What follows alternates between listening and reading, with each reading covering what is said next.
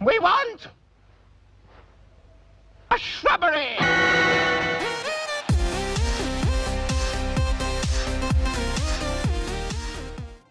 As much shrubbery as you could possibly want, Oberon Prime will soon be completely blazing it. Now, Devstream 94 was jam-packed full of pretty much, well, not really a whole lot actually, but it was the last Devstream before TennoCon, so the reveals or sneak peeks were always going to be pretty limited. They probably want to keep the good stuff for the TennoCon Devstream. So what did we actually see during last night's stream? First up, let's talk about that short teaser at the end, that pool of water. What the hell was that all about? Everyone quickly jumped to conclusions. People see a puddle of water and instantly scream, "Hydrate Prime! I seen it, I thought of it first, totally my idea." I mean, stop it, no, just no. Knock that feckin' thought out of your head right now. If the big TennoCon reveal is going to be Hydrate Prime, the golden tickle monster himself, then it's going to be a huge letdown. Compare it especially to last year's reveal of the War Within quest. I mean, come on. So please don't let it be Hydrate Prime, let it be something much better. That, and we've just had Oberon Prime released, so I think personally it's a little bit too soon to be announcing another Prime, so I'm hoping it's a quest of some kind, or maybe Warframe's new minigame Bass to Mouth fishing game. However, a much better idea of what that teaser was actually aimed towards is the possible arrival of a certain long sought after Umbra Warframe. So on Reddit, a user by the name of Leaflings has a post which points towards an old line of text that was once in the game files but later removed, which quoted the line, "But all miracles require sacrifice," which was used in this teaser. That line was attached to the datamine files for an Umbra flashback dialogue. Another aspect Leaflings points out about the teaser is the day shifting to night during the teaser. This can be seen or recreated during an Umbra total eclipse of the sun. And I know it's still a little bit cryptic, but in terms of reveals or big reveals for TennoCon, I think Umbra would be a much larger and much hyped after reveal than that of Hydrate Prime, or even Bass to Mouth if it is ever a thing. In fact, Bass to Mouth could be fun. If you enjoy Bass to Mouth, let me know. What do you guys think though of this teaser? Is it Umbra, or do you genuinely think that it's Hydrate Prime being revealed? Also, on last night's dev stream, we now know that Mag and Rhino Prime are going to be unvaulted soon, allowing us to farm all of their parts all over again, as well as the Dagger Prime, Bow Prime, Bolto Prime, and of course the Ankylos Prime as well.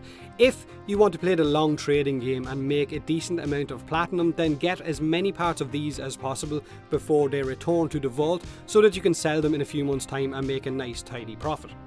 And of course, as shown at the start of this video, Oberon and Oberon Prime's Hallowed Grounds visuals are getting an overhaul to make them look a lot more like shrubbery, the 420 kind of shrubbery no doubt, so that he can blaze it all day long, until of course he gets the munchies. So there's going to be no more murky looking crappy Hallowed Ground visuals. Now we got another look at Harrow gameplay and of course his alternate helmet. They also showcased the new Tennogen Speargun coming with Harrow.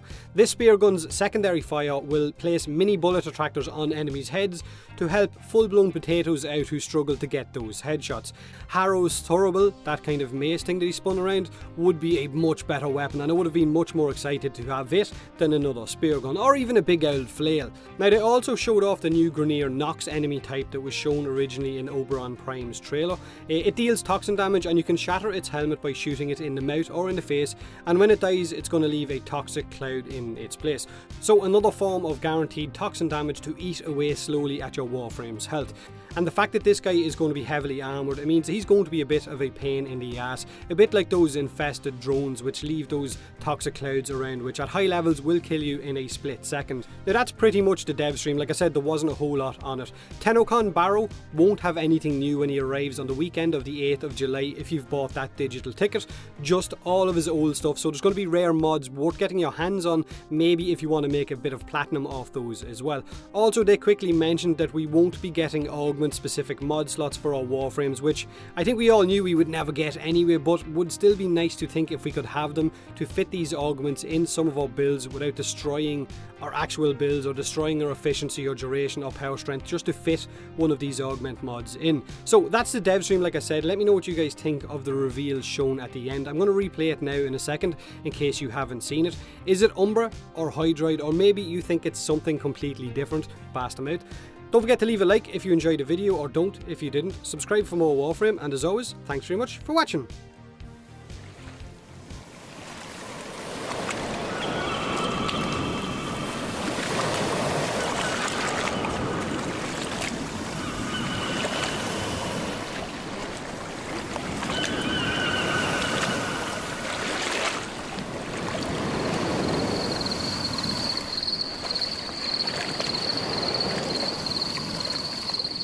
But all miracles